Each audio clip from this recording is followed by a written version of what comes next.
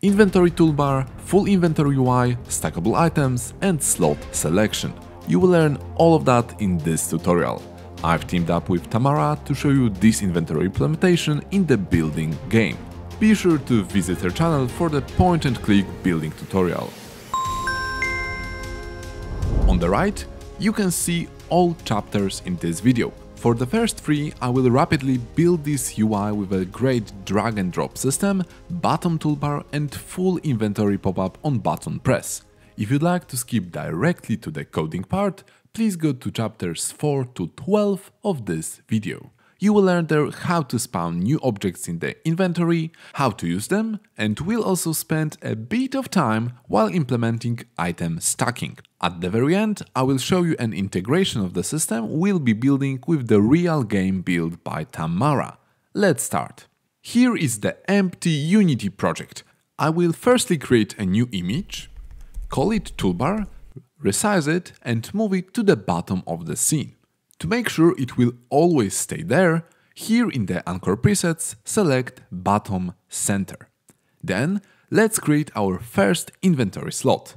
Create a new parent image, call it inventory slot and resize it. In my case, 55 by 55. Because both of our images are currently white, let's change their graphics to make them a bit more visible. You can download all graphics that I will be using in this video completely for free, link in the description. Perfect, now when the inventory slot is ready, let's create a prefab out of it. Next, we need to create a grid of those inventory slots. Click on the toolbar game object and add a new component called grid layout group. Change cell size, spacing, and finally modify child alignment to middle center. Now, if we duplicate inventory slot a few times, you can see a nicely looking toolbar. To create a main inventory window, all we need to do is to duplicate the toolbar object, rename it to main inventory, move it to the center of the scene, and change its anchors to middle center. Of course, having 7 slots in the main inventory is not enough, so let's resize this box and add a few more inventory slots. Perfect. My only issue right now is that when this main inventory screen will be shown, players will be able to still interact with everything around this box in the game. In other games, what usually happens is that the whole background is being abstracted by the transparent black background. Let's do this. Create a new image and rename it to dark background. Now resize it to the full screen. Open Anchor Presets and click double stretch option while holding Alt or Option key. That way, we'll make sure that it will cover the whole screen no matter what the resolution is. Give it a black transparent color. Because this dark background should be behind everything you are related with created so far, let's move it to the top of the hierarchy. Lastly, we can group dark background and main inventory together. Just create an empty object, call it main inventory group, resize it to fill the entire screen the same way we did with the dark background, and set both background and main inventory as children. Now everything will change visibility depending on enabling or disabling only one game object. Next, we need to add a button that will show us the main inventory. I will create a new image and call it Shown Main Inventory button. Then resize it to the same size as our inventory slots and move it right here. Don't forget about setting bottom center anchors. Let's change its graphic to the one I've prepared before. Perfect. Now we need to create a button out of it. Click Add Component and add button. What we'd like to do is that when the player clicks, this main inventory UI will be enabled and the inventory button will be disabled. To do that, click this small plus icon in onClick event, drag in main inventory group and select game object that set active true. Similarly, let's add this button itself, but this time set active should be set as false. Let's hide main inventory on the scene and run the game. You can see that everything works as expected. To hide the main inventory, we'll do a very similar trick, but for the dark background object. Add a new component called button and create events to disable main inventory group and show up our inventory button. As you can see, now everything works as expected. Time to implement the last highly UI related thing, drag and drop system. In my latest drag and drop video, I showed you exact steps on how to do it. I will now quickly go through all of them once more. Firstly, I create a new object inside of an inventory slot called inventory item. I create a new script called the same. In this script, we implement three interfaces related to dragging and start or end of the drag. Then create logic using this simple line of code that when an object is dragged, it follows the mouse position. At the time of the dragging, we also need to disable image rake as target, so that we'll be able to check if we have a slot to drop underneath. Remember to create a prefab out of it. Then, to avoid weird layout issues, I've created the logic that on drag start the object is placed on top of everything and only on drop its parent is reverted. Because on drop position does not revert to the center of the inventory slot, we need to add a new grid component to align the object inside of it. Remember to update inventory slot prefab after any changes. Time for dragging items between slots. On the inventory slot prefab, let's create a new script called the same. Inside of it, I will implement an iDrop handler interface. This method will check if any item is being dropped on the slot. If yes, let's check if this slot is not already occupied and change the parent of the dropped item. So this is our final UI for now. Bottom toolbar, main inventory on button press, and a nicely working drag and drop system.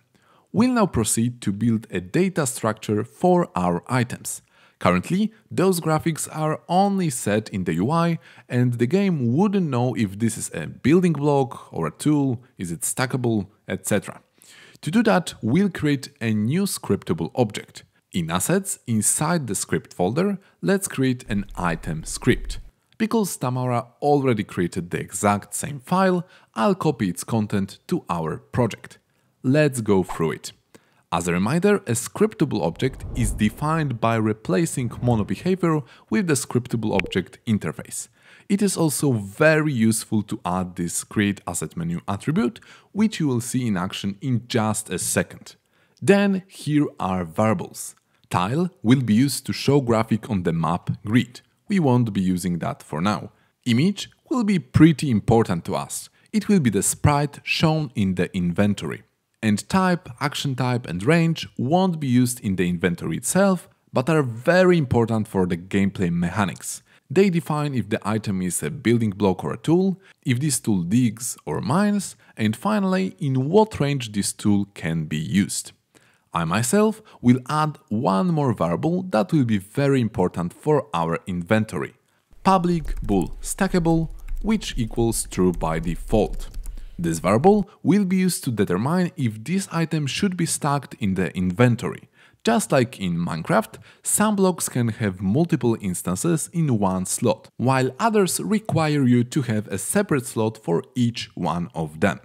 Now, when the item script is ready, we can create some items. In Assets, create Items folder and then right-click and select Add, Scriptable Object, Item. Let's create first item together. We will give it a digging block name, leave all gameplay related variables with defaults, then in the stackable please leave true to enable stacks in the inventory, and finally assign the correct grass sprite. Here are configurations for all other items we'll be creating today. Now, time for the scripting part. I'd like our inventory item to set its values based on the assigned scriptable object item. In inventory item script, let's create a field for that. Public item item and the method that will initialize our item.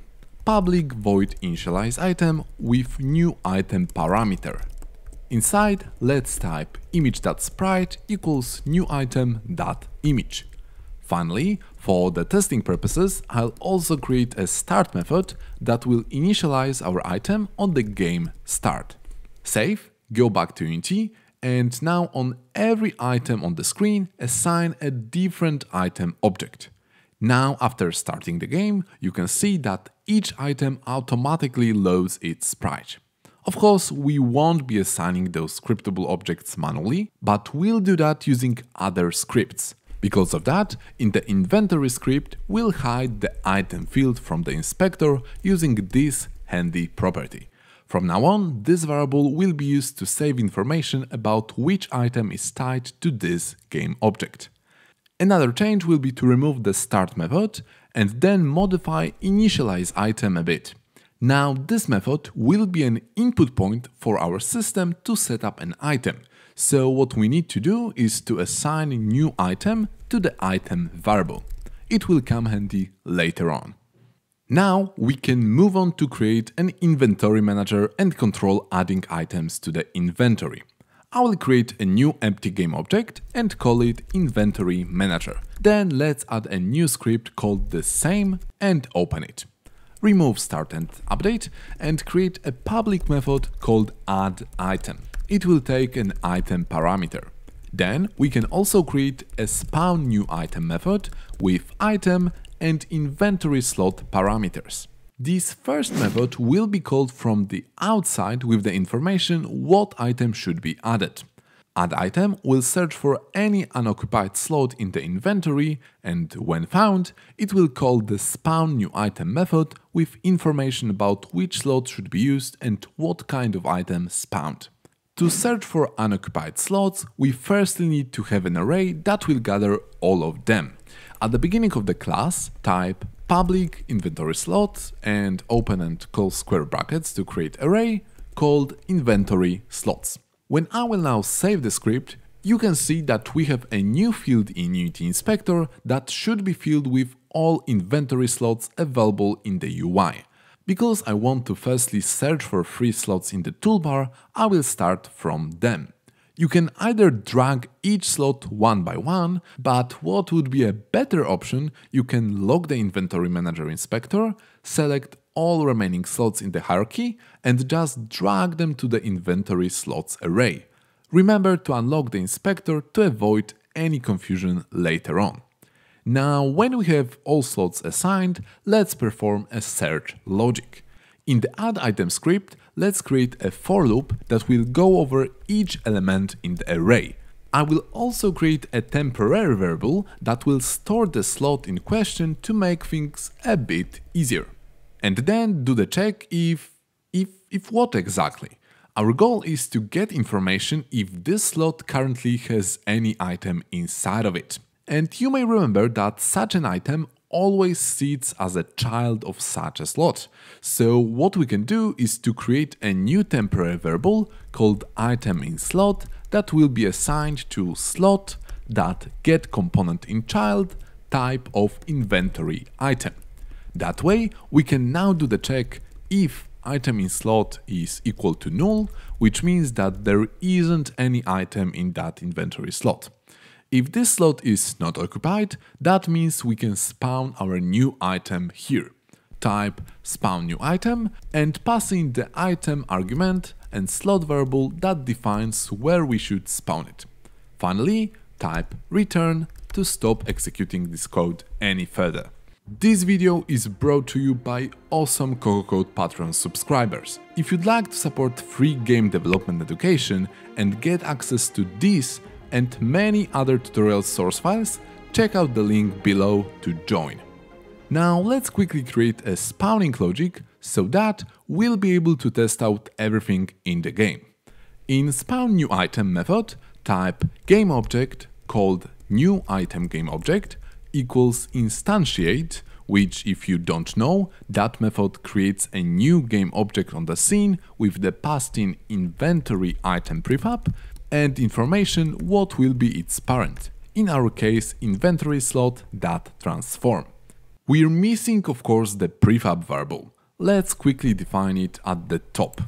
Public gameObject inventory item prefab. and quickly assign it to the previously created prefab in Unity Inspector. Then we also need to get an inventory item script that sits on that newly created game object.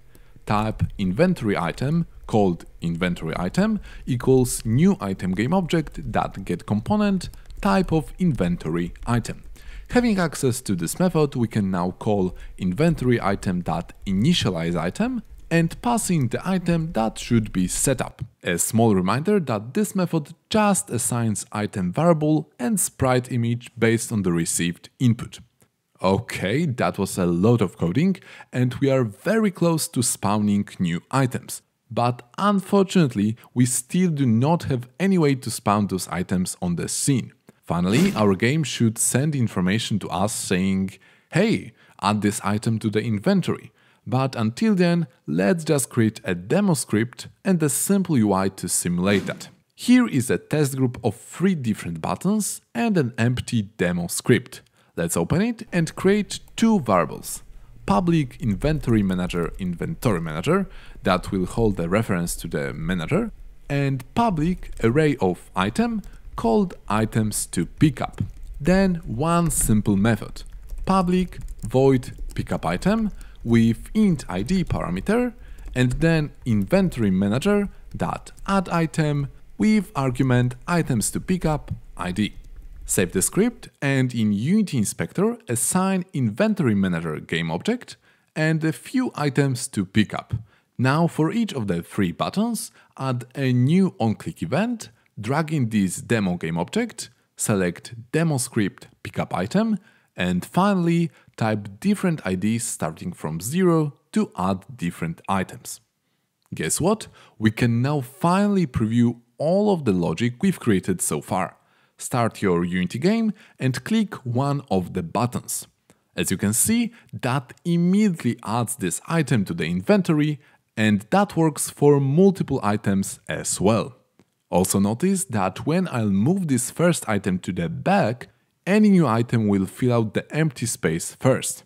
Of course, our main inventory works as well and spawns items if there is not enough space in the toolbar. Now, here is the issue. When I fill out the entire inventory and click the button, nothing happens. In our add item method, we just check if there is any slot free.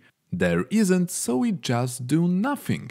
But imagine that in your game you collect something, but because inventory is full, it disappears and you can't do anything with the collected item. What we'll do in the script is that this method will return a true or false, and based on that, the game will know if the item has been successfully collected. To do that, replace void with bool. Here type return true, which will mean that the item was added, and here at the very end of this method add return false. That will be triggered only if no free slot has been found. Now we can go to the demo script, and here let's add a variable that will hold information if the addition was successful. Type bool result equals. Then we'll use this variable to send message to the console. If result is equal to true, then debug.log item added, else any other message that will tell what's going on. Now you can see that while adding items, we get messages about successful additions, but when there is no space left, we get a message item not added. That logic will be especially helpful while integrating the game with the UI later on. Another thing you might have noticed is that currently items do not stack with each other. We'd like to build the same system as in Minecraft, where there can be multiple instances of the same item, and only when the max count is reached, the second slot starts to be occupied. Let's do that. Firstly, we need to prepare our inventory item to hold information about the count. Here next to the item variable, type public int count equals 1. That way by default each item will start with the 1 quantity. Then we also need to have a way to display such text. Let's add a text variable at the top called count text. We might assign value to it here in setup item, but I think it would be much better to create a separate method for that. type public void refresh count, and inside type count text, that text equals count.toString. Don't forget to call this refresh count in the Initialise item method. In Unity, open inventory item prefab and add a new UI text to it. I will call it count, resize it to fill the bottom part of the item, change text to 1, change alignment to right, and finally make this text bold. Then in the inventory item script, simply assign this newly created text. You can see that now when I start the game, each item has a number next to it. I think it would be a good idea to hide this text if count equals 1, otherwise it looks a bit weird. To do that, we can go back to the inventory item script, and here in the refresh count, simply type bool text active equals count greater than 1, and then count text that gameObject that setActive and pass in text active variable. Now the text is always hidden, but if I add a random count just for fun, you can see that everything works as expected. Now actually we only need one last thing to enable stacking. Here in the inventory manager, while adding item, we need to not only check empty slots, but also find slots with the same item and count lower than maximum. The best way to do that will be to just copy this bit of code, paste it above, change comment, and modify this if statement. We need to check three things. First, if there is any item in the slot, so item in the slot is not equal to null. Then if item in slot is the same one we are searching for, item in slot that item is equal to item. And third one, if count of items is lower than a set number, let's say 4. If all of that will be true, that means we can change count of the existing item and update its UI. So type item in slot.count ++ to increment it by 1, and item in slot.refresh count to update the number on the screen. And that's it. Just before going to Unity, I will create this new public variable called max stacked items and replace this hard-coded value. Now when I save the script and go back to Unity, we can check our slots counting in action. Firstly, I create one item, and then each new one is stacked together.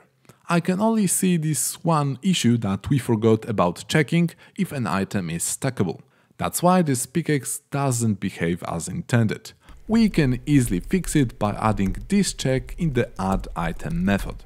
We are slowly getting to the end, but there are two more things we need to talk about: selectable slots and using the items in our inventory. Let's tackle the first one. I want our slots in the toolbar to be selectable like in Minecraft. That way we'll know which item should be placed or used in the game. To give the player an idea which slot is selected, we'll just change its image color like in this example. Let's make it quick. In inventory slot, I'll add three variables. Public image, you'll need using UnityEngine.ui for that. It will be a reference to the slot image.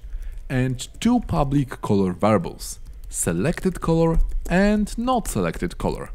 Then down here, let's add two public methods, select and deselect. As you might have guessed, in select, we'll change image color to selected color, and in deselect, we'll change it to the not selected color. Also, in the awake method, I will run the deselect method.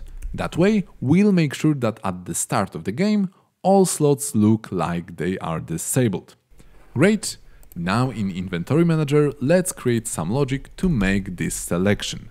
At the top, I'll create a new variable called selectedSlot that will keep track of which slot is currently selected. By default, it will be assigned to -1, which means that nothing is currently selected. Then, let's create a new method called changeSelectedSlot that will take int new value as the parameter. As the name suggests, this new variable will tell us which slot will be the new one. So let's use it right away.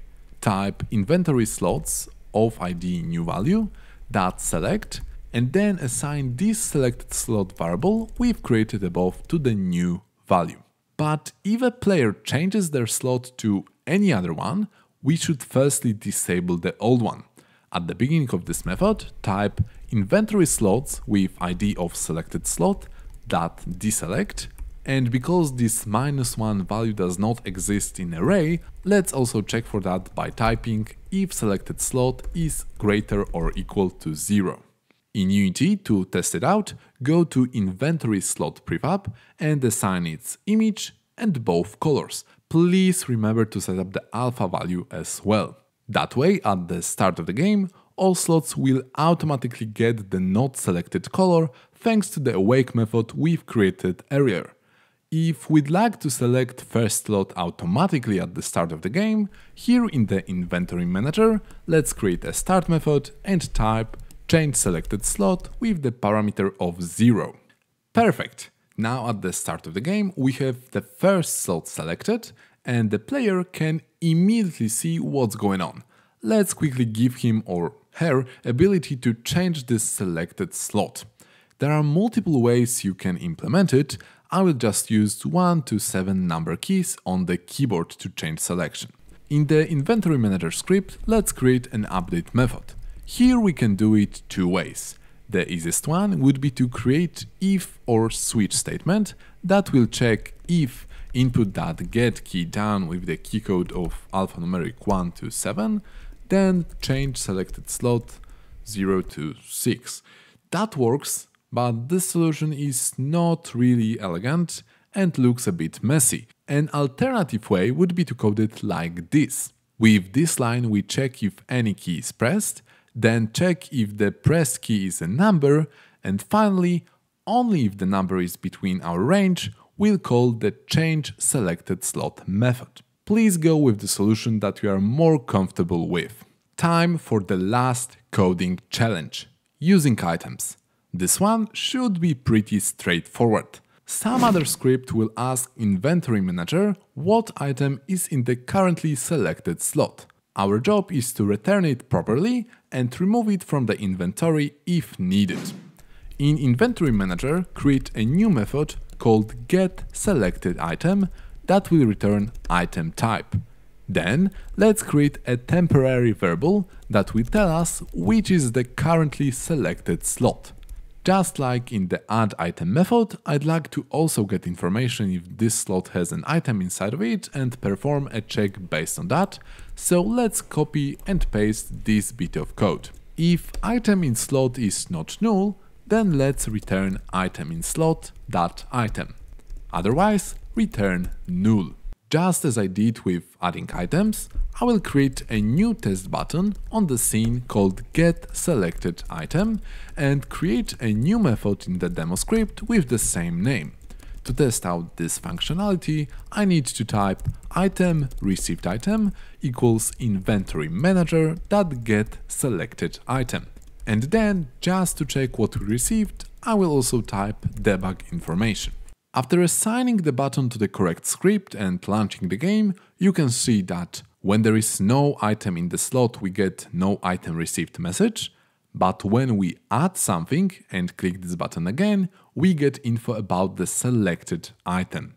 Perfect! Of course, there is still one last thing missing, because when in the game you place an item or use it, it should disappear from your inventory. We can do that pretty easily.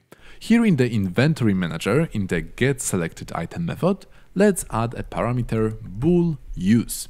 If that value is true, it will mean that we should get rid of this item, or at least decrease its count. Let's replace this return with assignment to new variable, and then create an if statement that checks if use is equal to true. If yes, then let's decrease our item count by 1. Type item in slot.count --.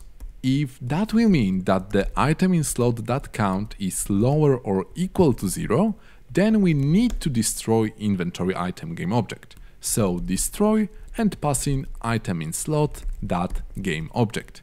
If that is not true and this item still has some remaining uses, let's just simply use our refresh count method to update its UI. And that's it! I will only add a new test button called use selected item, with the difference that this time true parameter will be passed that tells the inventory manager to use this item. Now, grande finale, let's test out everything we've built today. Start the game, add some items, notice how they are beautifully stacked. We can then open our backpack, drag items there, spawn new items to fill out the empty space in the toolbar, then change selected slot, get info about what item is in the selected slot, and finally use this item and either decrease its count or remove it completely. Perfect! Time for the very last part. I want to show you this great project that Tamara created on her channel, where you can experience a Terraria-like building system. It allows you to place different kinds of blocks, break them, and even collect droppable items. Please go and watch her tutorial if you'd like to learn how to create all of that from scratch. But there is something missing here. Oh, much better! As you can see, I've imported all the UI scripts we've created today, but no demo buttons. They won't be needed anymore because we'll integrate that functionality into the game. Here is a checklist of all the things we need to modify in our scripts to make everything work. Let's start. Before we'll be able to break anything, we need to get some tools. In our game, we'll get a pickaxe and shovel at the start of the gameplay. To do that, in the inventory manager script, I'll add a new public variable called start items. It will be an item array. Then, in the start method, we can create a loop. For each item in start items, simply add item. Now in Unity, in the inventory manager, we just need to assign which items are generated at the start. Here it is.